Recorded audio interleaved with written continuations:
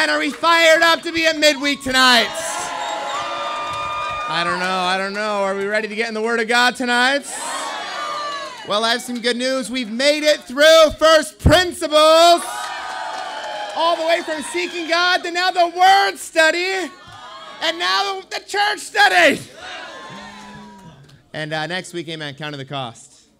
I'm just kidding. Tonight's the final night of First Principles. We've gone from seeking all the way to now the church study. I pray you're encouraged. Let's begin with a word of prayer. Amen.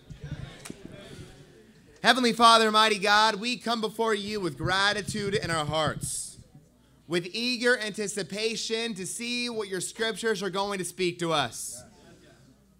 For we know every time your word is open, there's an opportunity for us to hear your word individually as your disciples and collectively as your people, spiritual Israel. God, we ask that you allow us to take whatever's in our hearts right now and to not just throw it outside so we walk outside right after the lesson and forget about the lesson and we go pick it back up. But help us cast our burdens upon to you. Cast our fears, our anxieties, compartmentalize our sin and confess it right after this lesson, God. And let us make a decision to, just like as when we were young Christians, to hear the word of God and let it penetrate our very hearts. Father God, mighty King Elohim, we come before you with gratitude, excitement, and awe. Speak to us tonight. Put a fire in our soul. In the name of Jesus Christ, we want to study about your church. Amen. Amen. Tonight, we're going to talk about the church study. Let's begin in Colossians chapter 1. Let's get right into it.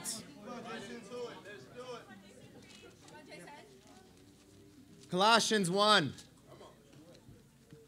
Make sure we're clicking or flipping over there, guys. Amen. Omar was clicking a little slow. I'm just saying.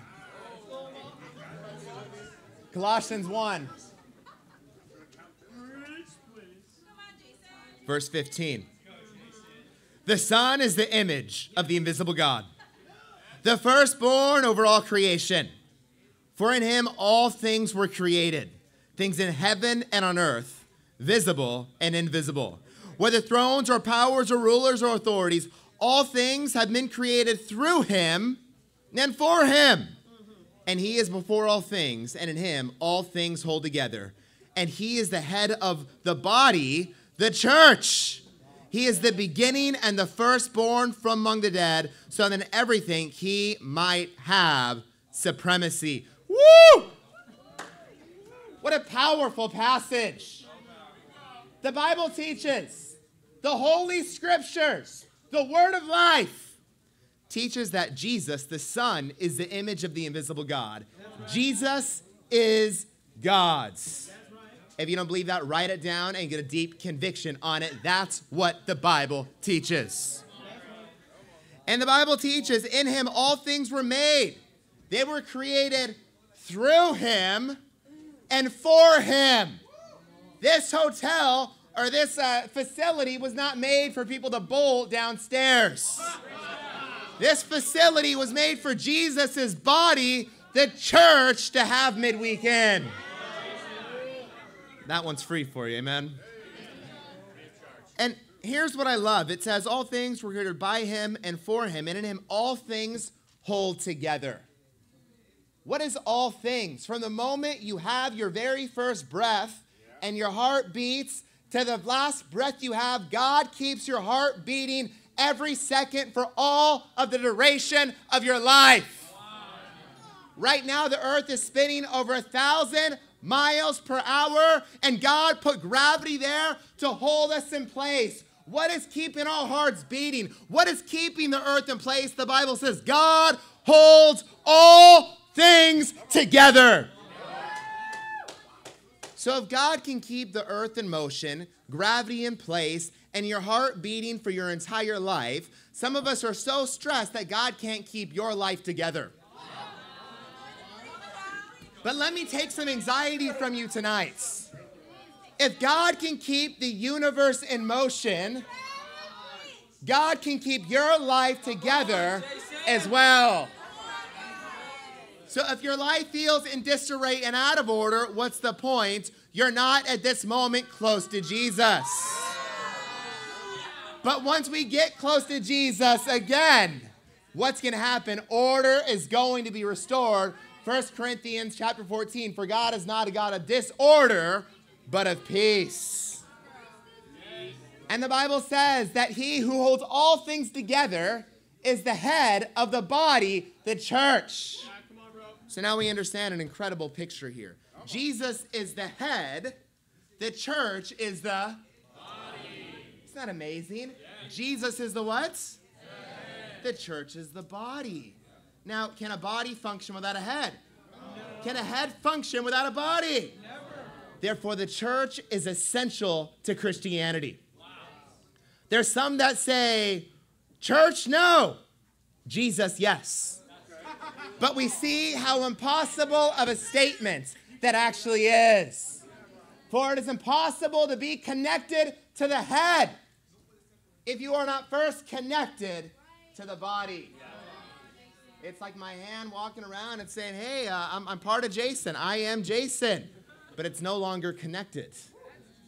What a weird, you're like, what's the Addams family? What's the hand called? You're like the thing walking around. Don't be a thing, be the body.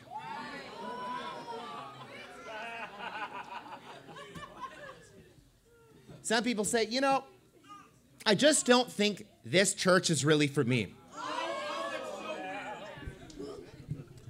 Me and Jesus are going to figure it out. But the moment you disconnect from his body, you disconnect from him. And some people say, yeah, you can disconnect from disciples and, we can't judge their followaways.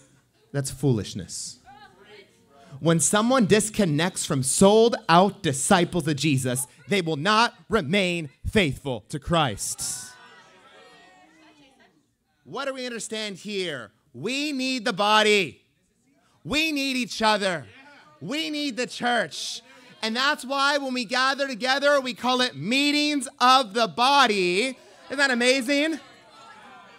So this is quite interesting. Jesus is not physically here on earth, okay? He's physically, believe it or not, Jesus physically resurrected, and his body is physically in heaven. And one day, 1 Corinthians 15, all of us are going to have a physical resurrection and have physical bodies in heaven with Jesus, with his physical body. That's pretty awesome right there. That one's free. I'm studying out heaven. We can get into all eschatology theories later. But we need to understand here, Jesus is not physically here with us right now, but he is. Because we're his body. He's the head. Where two or more are gathered, there I am. Doesn't that make more sense now? Where two more disciples are gathered, guys.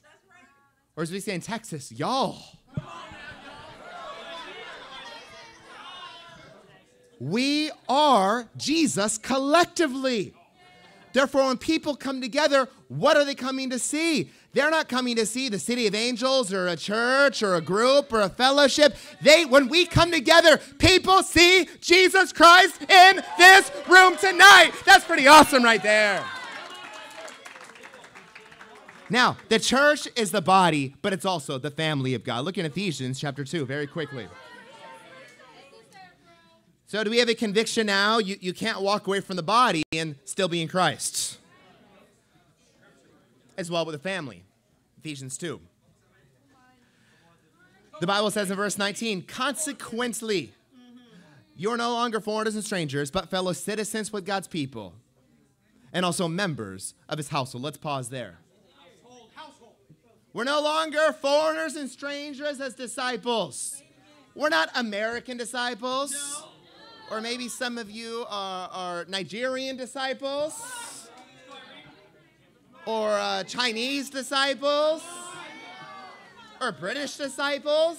No, there's no such thing as a national disciple. When you are baptized into Christ, you're part of God's nation, God's family, God's kingdom, God's country. So, who's the head of God's households? the head of God's household? Well, God, right? Jesus, okay. So God the Father is the head. So, okay, I become a disciple. What does that make me to God's? I'm a son of God. Isn't that pretty awesome there? Okay, there was a point in time when Nate became a disciple. No way. No way. So when Nathaniel became a disciple, what did that make him to God's? So we have this equation that we all like to use in the study. So, okay, God's the Father, right? Nate's a son. I'm a son. What does that make us? You guys with me there? God's the Father. Imagine a triangle. God's the Father. Nate's a son. I'm a son. At the bottom of the triangle, we are brothers. That's right, bro. Come on, brother. I didn't get to choose my sister growing up. God chose her for me. Yes. I didn't get to choose Nate's. But he stuck with me. Because we are brothers. Therefore, regardless of how we feel about each other on a certain day, we are blood brothers in Christ for the rest of our lives. But family members may say, blood is thicker than water, the church is water, our family's blood. We say, no, it's Christ's blood that's far thicker than family bloods. So the church is the body of Christ, but the church is the family of Christ. Isn't that amazing? Many of us had different experiences with family members growing up. Some of us have great experience when it comes to family. Some of us negative experience when it comes to family. Let me put this before you. It doesn't matter what our experiences were, no matter how great, how challenging. God has brought us to his true family to learn his definition of family in his kingdom and his family collective together. Now here's the question. We're the body, we're the family, but how do we enter it? Look over in 1 Corinthians 12. How do you become a part of the church, the body? Do you sign a membership card? That's not what I did. Do you start giving money and then you're part of it? You gave money, you play in the band, then you're a member. Do you have to fill some link out online and then you're a member? 1 Corinthians 12, verse 12. Just as a body, though one, has many parts, but all its parts form one body, so it is with Christ. For we were all baptized by one Spirit as to form one body. Woo-hoo-hoo. How do we enter the body? We're baptized. So the moment you were baptized into Christ for your study, and the moment you will be baptized into Christ, you enter Christ's body. Let's get a little deeper insight. Look in Romans 6. This scripture will mean a little more to you now. Romans 6, verse 3. The Bible says in Romans 6, verse 3. Or don't you know that all of us who were baptized into Christ Jesus were baptized into his death? We were therefore buried with him through baptism into death, in order that just as Christ was raised through the dead through the glory of the Father, we too may live a new life. Wow! So we're baptized in the body. We live in 1 Corinthians 12. But in Romans 6, 3, and 4, we're baptized into whose body? Christ. So by faith in the waters of baptism, you come in contact with the body and blood of Jesus. By faith, you meet the body of Jesus in the waters of baptism. So you meet Jesus in the waters of baptism. Then when you pop out of the waters of baptism, you pop into the body of Christ. You pop into the family of God. And now together, as baptized, sold out disciples, we are Christ's body. We are Christ's family. Now, look back in Ephesians. Ephesians 2. Ephesians 2, we'll pick it up in verse 20. Of course, we learned about God's household, but verse 20, what is it built on? Built on the foundation of the apostles and prophets, with Christ Jesus himself as the chief cornerstone. So what is the church built on? The foundation of what? The apostles and the prophets, with Christ as the chief cornerstone. Now, what's a cornerstone?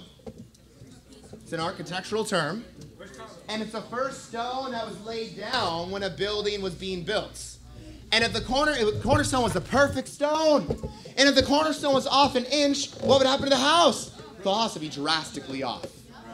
If the cornerstone wasn't perfect, the house would be far, far, far from perfect. Jesus Christ is totally perfect.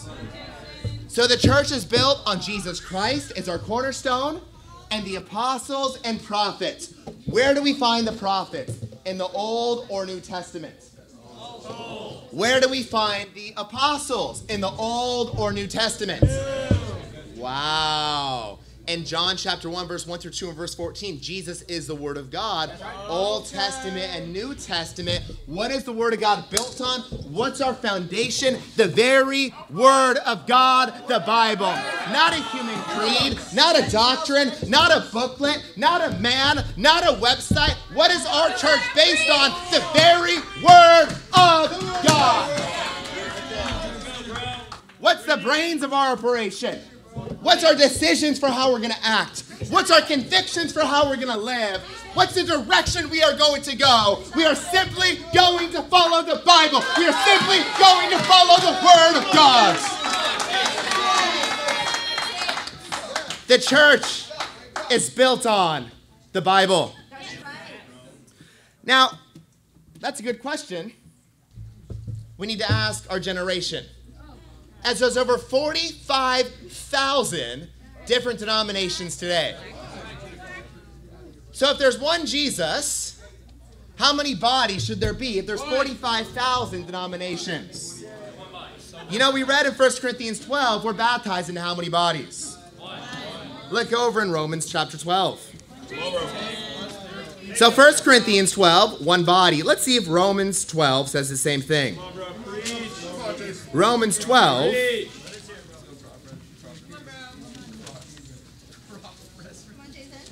We'll pick it up in verse 4.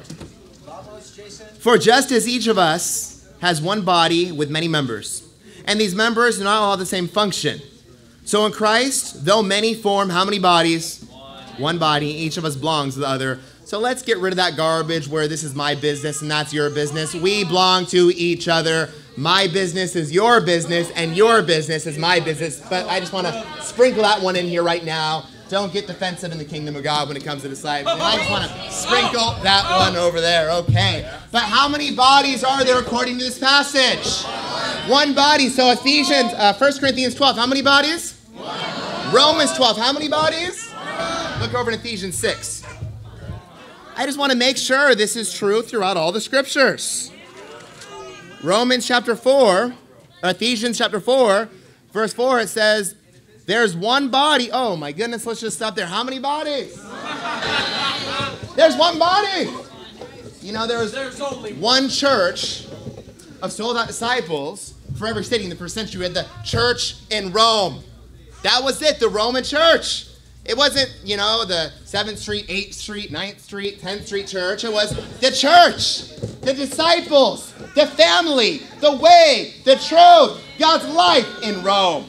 Right. The church in Corinth, the church in Galatia, the church in Ephesus. God's plan was one church in the first century. And God's plan is still for us to compose one church in the 21st century.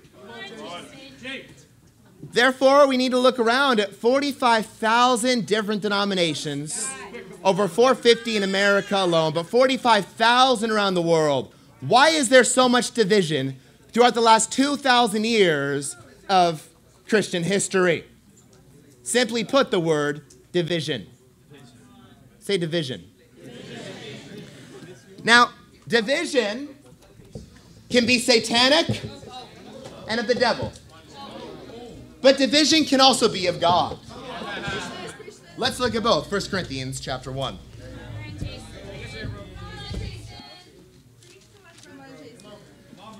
1 Corinthians 1, Paul writes to the church in Corinth in 55 AD. 1 Corinthians 1, verse 10.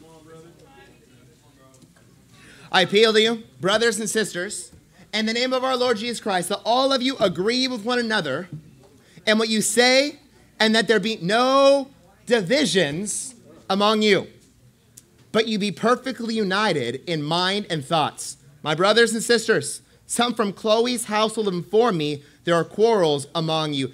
Let's pause right there. We can't be afraid to tell on a brother and sister when they're in spiritual help. Chloe's household blew the whistle. You can't be afraid to let people know if there's something wrong in your ministry. You got to open your mouth so they can get the spiritual help that they need. You got to be courageous. You got to take a stand and say what's going on.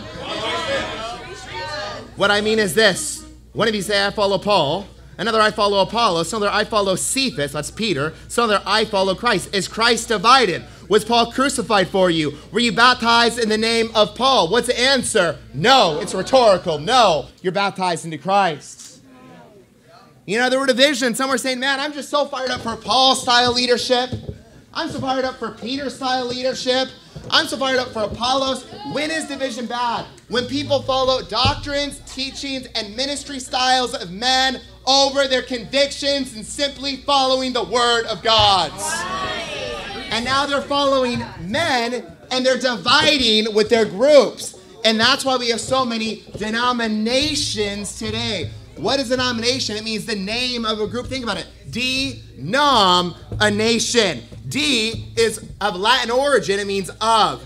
Nom is of Latin origin. It means name. And Asian, English origin, it means group. Literally, a denomination, you're not of Christ. You're of a group. So Lutheranism, the Lutherans, they're of the group of Martin Luther. The Methodists, they're of the group of John and Charles Wesley. Presbyterianism, they're of the group of John Calvin and John Knox. Mormonism, they're of the group of Joseph Smith with all his witchcraft. The Catholic Church, they're following the teachings and the traditions and the popes throughout all the ages. Division is satanic when people are basing their decisions on men and personalities over the Word of God. But when is division of God? Look over in Luke chapter 12.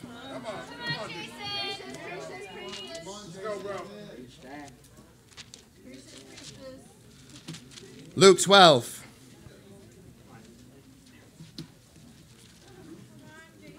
Keep in mind, the letters are red here.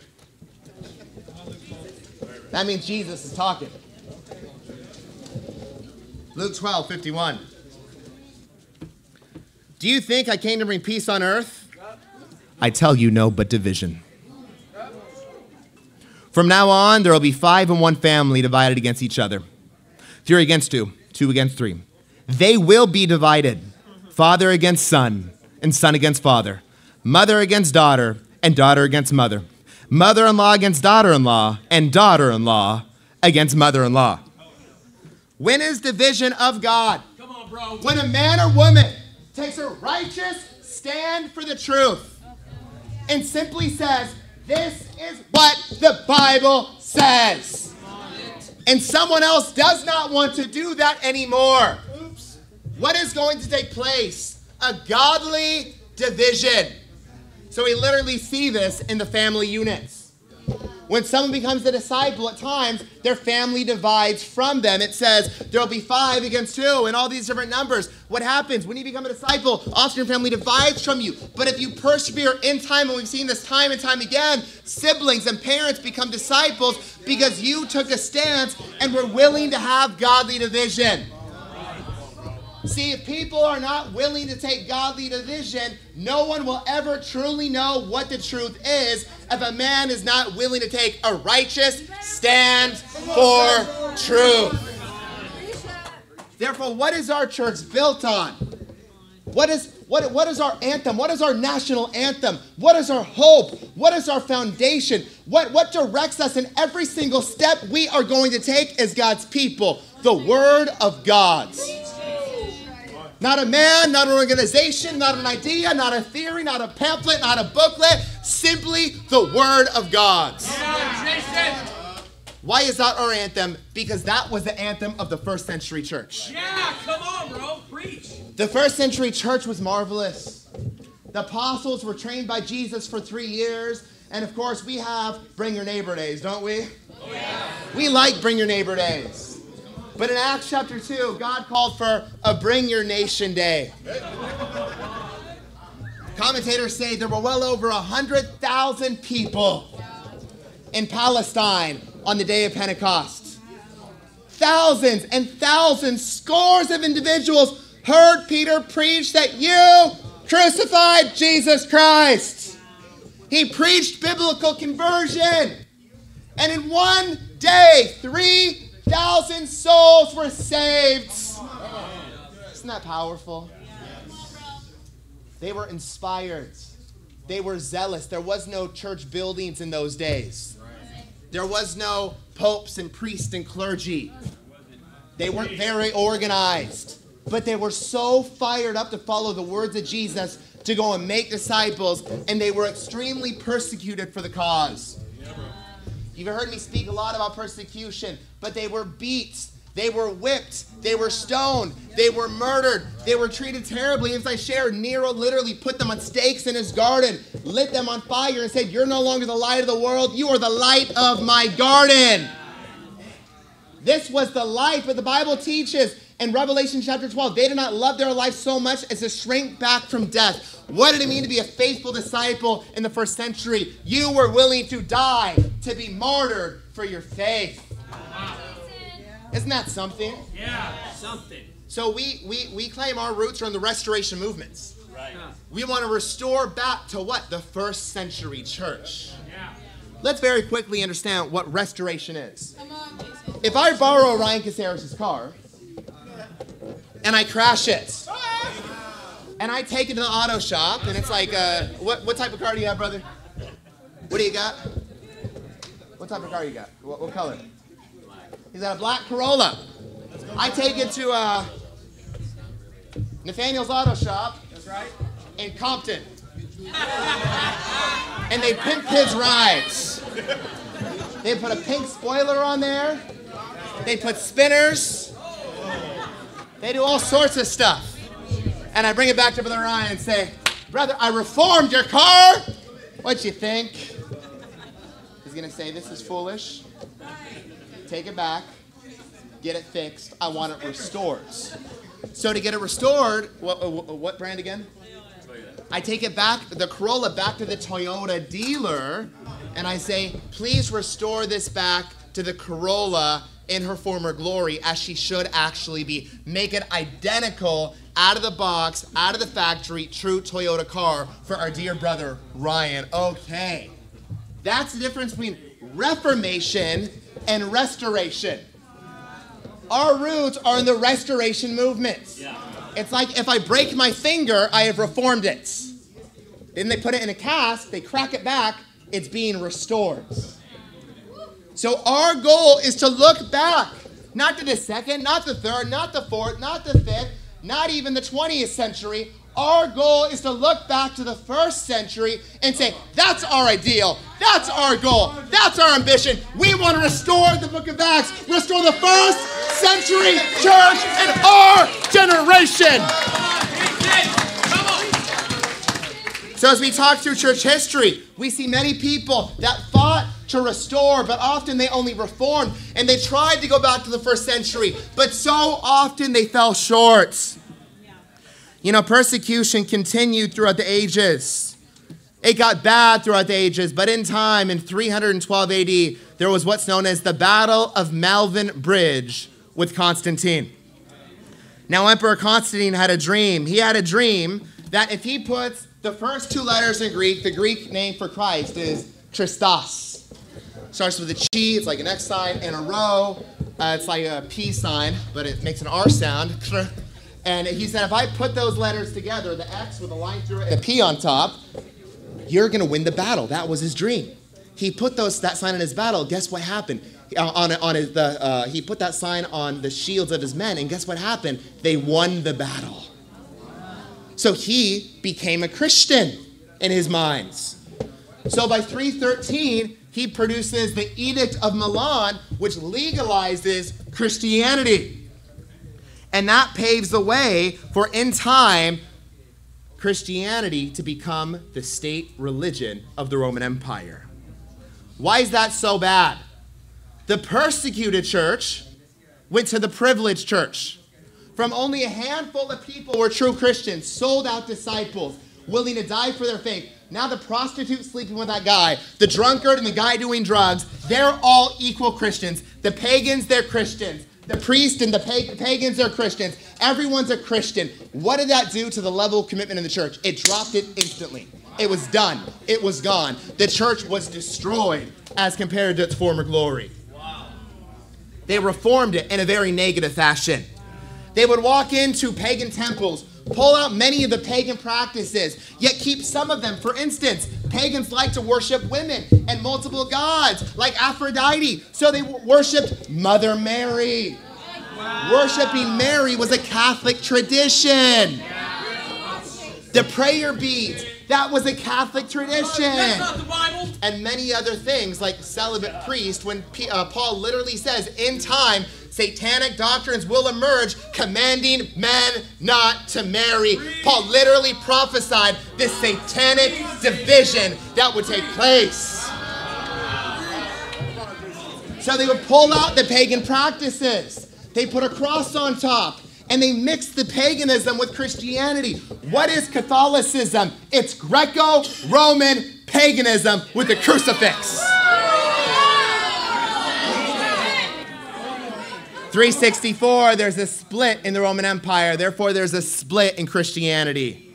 Of course, Eastern Orthodox had had priests that would marry. Roman Catholics had celibate priests. Is that a good division or a bad division? That's terrible. 1054, the Great Schism, they excommunicate each other. Is that a good division or a bad division? 1095 was Satan's trump card. Of course, Jesus called them to take the world for Christ.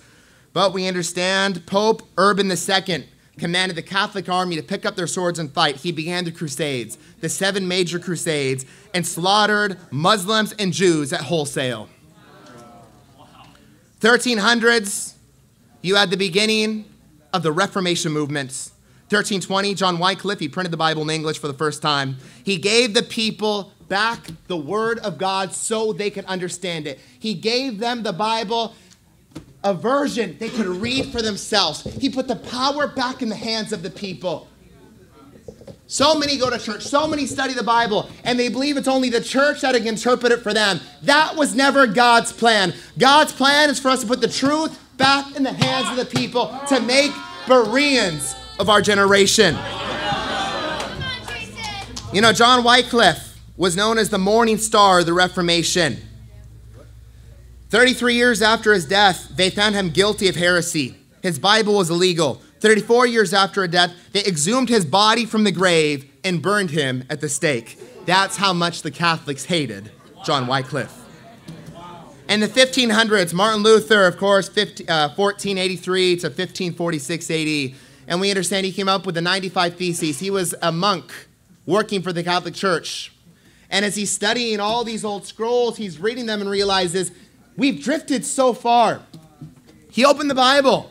He said, here's the traditions, here's the Bible. We've drifted so far. This is the church, this is the Bible. Open the door, where's the people? This isn't God's plan.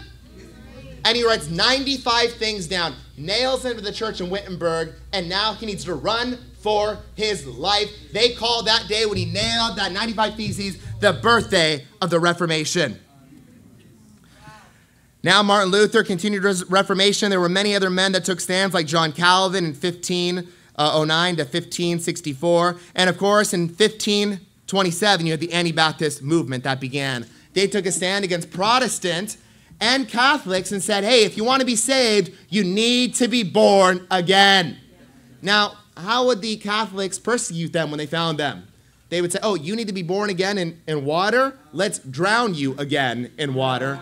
And they would take their lives through drowning. In 1534, you have the Church of England emerges in a great way as you have Pope Clement VII refused to grant King Henry VIII an annulment of his marriage to Catherine of Aragon to marry Anne Boleyn. Of course, that becomes the Church of England. So Jesus is supposed to be the head. Thank you so much, my brother. Jesus is the head of the church. Now you have the Pope is the head of the church. But a king that wants to sleep with another woman, now because the Pope won't allow him to, he makes himself the head of the church. And now you have the Episcopalian Church. So when you see the Episcopalian Church in America, what is that? It's just a king who wanted more sex. So we understand from this era, from the 1500s, the 1600s, and we're going to see the 1700s, there you get almost every modern denomination that we have today in the 21st century. 1700s, of course, the Great Awakening movement, John Charles Wesley. They divide over the Church of England over having a personal, transforming decision for Christ, not a state religion. High accountability for all believers, and they preach to the unchurched, but they still baptize infants, just like Luther and just like Calvin. Is that a good division or bad division? Well, it's somewhat good. They tried to return, but did they make a full return? You guys got to understand this. 2,000 years of history. Men have been so lost.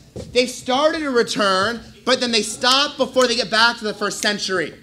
They stop before they get totally committed. They stop before they restore true doctrine. They stop before they totally restore the life that God expects.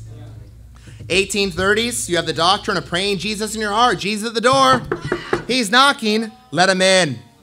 1886, the student volunteer movement with Moody, where students began to go on campus. And of course, 1951, you have Campus Crusades for Christ begins at UCLA, and they really begin to spread Pray Jesus in your heart all over the campuses. 1900 and 1906, you have the Pentecostal movements. In 1906, you have the Azusa Street Pentecostal movement. Why? Because Christianity was so boring, dry, and stale. People wanted something more exciting, and that gave birth to Pentecostalism. Mysticism.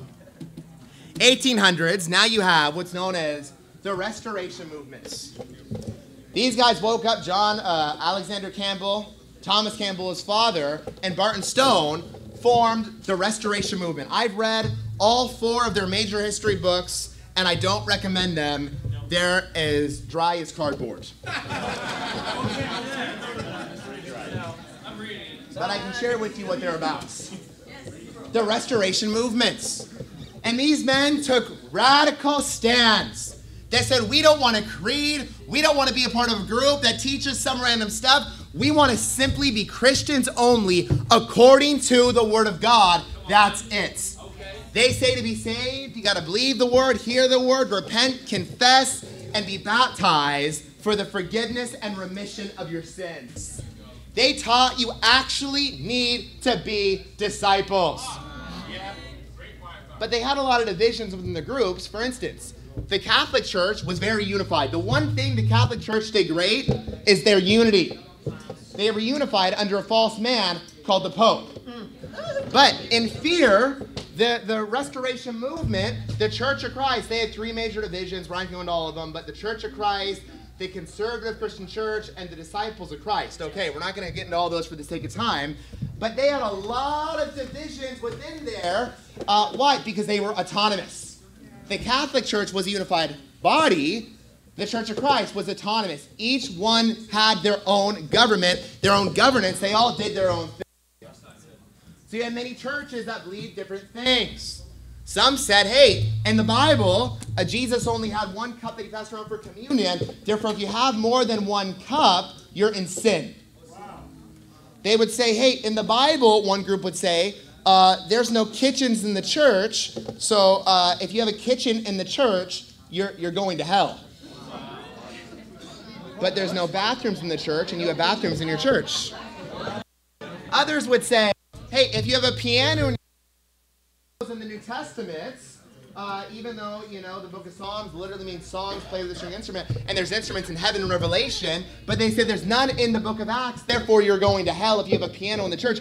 You literally have guys in the Search for the Ancient Order, their history books, break into churches and smash pianos.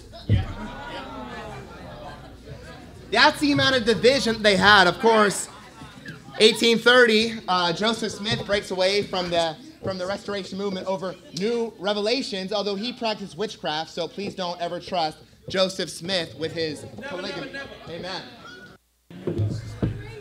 Now, we need to understand here, the Church of Christ did a lot of good things. They restored biblical doctrine. But the Bible says in 1 Timothy 4:16, watch your life and your doctrine. They fail to watch their lives closely. If someone restores true doctrine, but the life of the church falls short, falling short of a return to the scriptures. So, for instance, in 1967, the Mainline Church of Christ begins, in reaction to 1951 Bill Bright's Campus Crusade for Christ, they begin what's known as Campus Advance. And they put Church of Christ kids on campus, say, let's go evangelize. And they were fired up. That's where Kip was baptized. They were fired up. They started baptizing all these students. Kip went to Eastern Illinois University, and in 3 years, starting with only 7 students, had 300 baptisms. That's how fired up the students were. Isn't that powerful? But you bring all those students to the Church of Christ, and what would happen? You would have many of them not came to midweek. You have the older people smoking cigarettes during the fellowship break. There was 2 churches. There was 2 camps within the church. There was 2 movements within the movements. And you had different levels of commitments. So what happened? The Bible says you can't pour new wine to old wineskins. Why does Jesus say that? When wine is fermenting, it literally boils, it bubbles. And if you have bubbling wine in old wineskins, the wineskins expand as you put wine in them. So if the wineskins already expanded, when they try to expand again, they're going to pop. So you had all these young, fired up campus students expanding their faith, expanding their vision. And you put them in the old wineskins of the Church of Christ. Many churches split because they were lukewarm. So in 1979, Kip has an opportunity to go to Lexington, Massachusetts. And he says, I'll only come on one condition. If I can call the whole church to be committed. They say, no, Kip, you can't do that. We'll lose half the church. He says, that's the only way I'll come. Sorry. Months later, they call him again. Please, Kip, we need you. The whole church. They say, sorry, Kip, we can't do that. The church is 70 people. We'll lose half the membership. Months later, they call him again. He says, you know what I'm going to say? All committed. They say, okay, Kip, fine, come and do it. The first midweek, he draws a line down the center of the room, and there is formed the 30 would-be disciples. Wow. So the church more than shrunk in half. But guess what happened? They hadn't had a baptism in years. And in the first year, they had over 100 baptisms. Wow. Second year, 200. Third year, over 300. By the fourth year, they had over daily baptisms for every single day of the year. Wow. That's what happens, church. When you take a group of totally sold-out disciples with a sold-out life, a sold-out doctrine, what's going to happen? It's going to radically multiply for the glory of God. Some of you up here are like, why is he shouting every week? Why is he up here so intense? Because I believe this. I believe if I can convince you to get sold out, if I can get the Latin ministry, the marriage ministry, the campus, the teens and the singles, if I can get everyone sold out for the glory of God, then and only then can we be God's multiplying church. You know, Kip began and they expanded. They went from one church and one nation to over 400 churches and 170 nations with over 135,000 disciples. Can you say change the world? There was a 2020 episode on them on the news.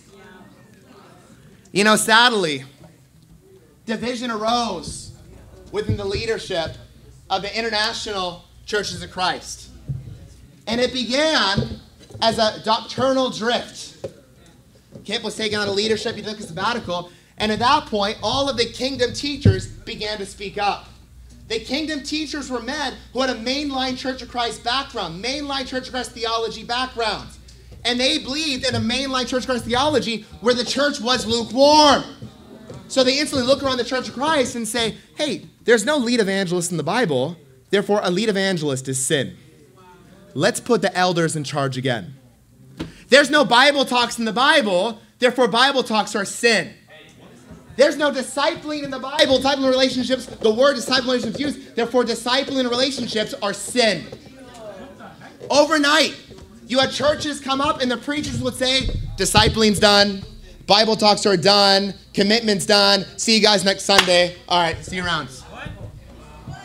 That's scary. Bro, what? Imagine what that would do to your heart. People committed. They've given up everything for this. People that went to other nations, sold everything they had, gave up their lives, their careers, their schools, everything. They put it all on the line. They were radical. And overnight, because of the doctrinal drift, the movement divided, fractured, split, and crashed. Now, it began as a doctrinal drift, but what happened? In time, it became a life drift. When doctrine goes, the lives follow. And in time, all the churches became lukewarm, and the ICOC has done nothing but shrink for the last over 20 years. 2007, praise God, the City of Angels Church was founded.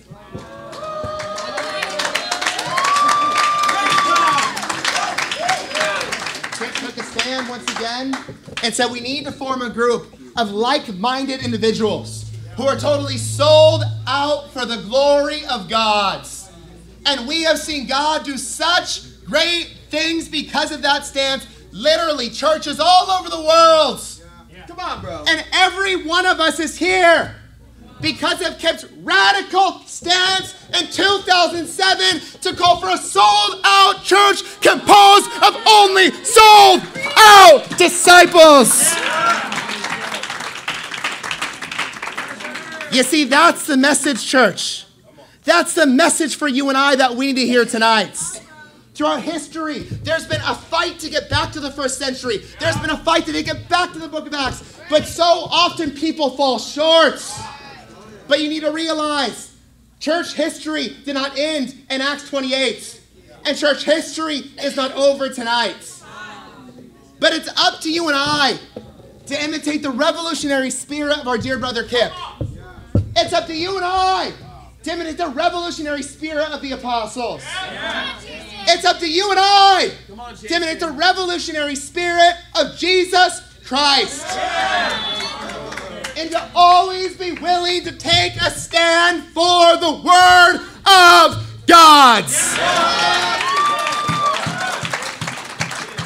Therefore, the question we need to ask ourselves, what is the one church?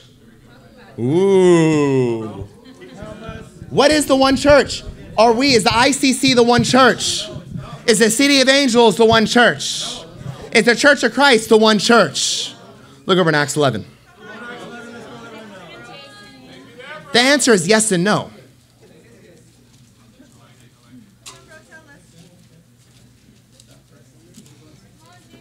Acts chapter 11. This is pivotal. Let's stay locked in. Acts 11, verse 25. Then Barnabas went to Tarsus to look for Saul. And when he found him, he brought him to Antioch. So for a whole year, Barnabas and Saul met with the church and saw great numbers of people. The disciples were called Christians, first in Antioch. So a disciple equals a Christian, equals someone who's part of the church. Then what is the one church? It's any true sold-out disciple of Jesus. Whoa. So if you drop a Bible on an island and a couple individuals read it and they baptize each other and they get fired up and they're sold-out disciples, they're not following a creed, they're not following a man, they're not following an organization, they're following the Word of God. Those are our brothers and sisters on the island. They're part of the one church. So is the City of Angels the one church? Yes and no. Let me tell you, the organization is there to guide the truth. The truth is there to guide the organization, and the organization is there to strengthen the truth. What happened in the first century church, you had the truth guided the organization of the church. The Catholics, what happened? The organization guided which way the truth would go. So for us, what is the one church? The one church is you and me. The one church is disciples. And praise God, we have a movement. Praise God, we have the City of Angels. Praise God, we have these structural foundations to help us keep the truth intact. But what is the one church? The one church is not the name of a church. The one church is not the International Christian Churches or the Church of Christ or the City of Angels. The one church is every single sold-out disciple. That's what we need to have a strong conviction on. And the call for us is to take a stand on the Word of God and to always, always, always fight to restore our convictions, our church, our Bible talks, and our ministries back to the first century church. Let's close in Matthew 28.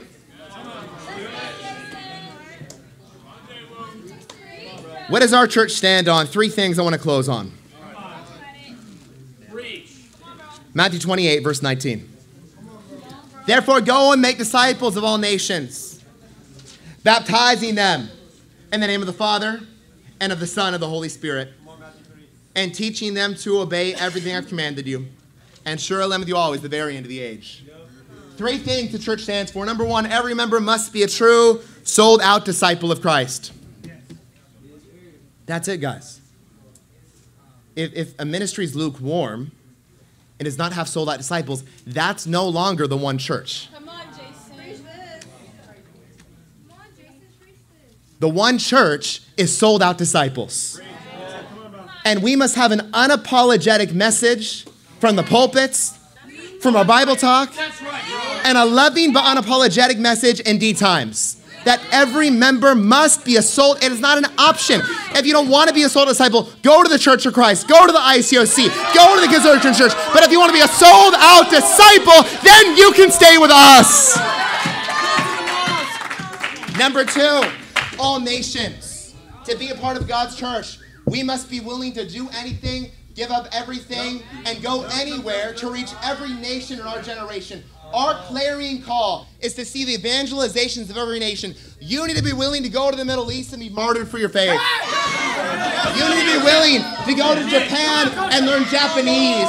You need to be willing to go to Africa and go explore all these sorts of lands you've never seen before and go evangelize all the countries in Africa. You need to be willing to go to any state, any city, any country, any continent for the glory of God. And number 3, teaching them to obey. Right. What is the true church? What does the church look like? What is the body of Christ? Every member is involved in true first century discipling. Imitating Jesus as a rabbi and disciple, the Greek word mathetes, where you are imitating in them. And you as the discipler are dedicating your entire life to forming Christ in this individual. And what's going to happen? When we have hundreds and hundreds and hundreds of disciples in Los Angeles, forming Christ in one another, fighting to become true, fiery revolutionaries, carrying that fire of Christ. Jesus says in Luke chapter 12, I have a baptism to undergo, and how I wish it were already here. And let me tell you, there's a fire, and how I wish it were kindled. And that fire is living inside every single disciple of Christ tonight. But imagine every single disciple taking that fire and spreading it to other disciples and making more disciples. Then without a doubt, we together from this room alone could reach every single nation in our generation. And that, my brothers and sisters, is the true church of Christ. Amen.